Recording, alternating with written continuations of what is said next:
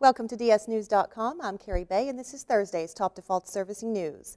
A new industry index suggests that about 1 in 7 housing markets have returned to or surpassed their pre-recessionary levels of activity.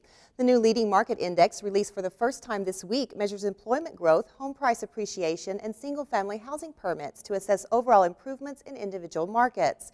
Taken as a whole, the U.S. housing market registers a reading of 85% of, quote, normal activity.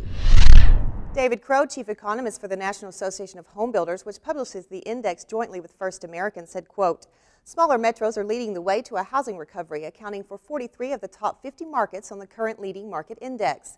This is very much in keeping with the results of our previous index for improving markets and is an indication of the extent to which local economic conditions dictate the strength of individual housing markets, end quote.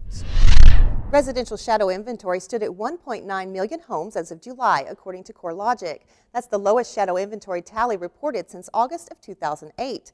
The industry's current shadow inventory carries a value of $293 billion, down from $380 billion in July of 2012. The nearly 2 million homes in the shadows represent 3.7 months of supply at July's sales pace. CoreLogic measures shadow inventory as homes with mortgages that are seriously delinquent, in foreclosure, or bank-owned, but not yet listed for sale. Be sure to check out our extended coverage of these stories and all the news affecting your business right here on our site. Thanks for joining us, and we'll see you again on Friday. Until then, stay with DSNews.com for all of your most relevant default servicing news.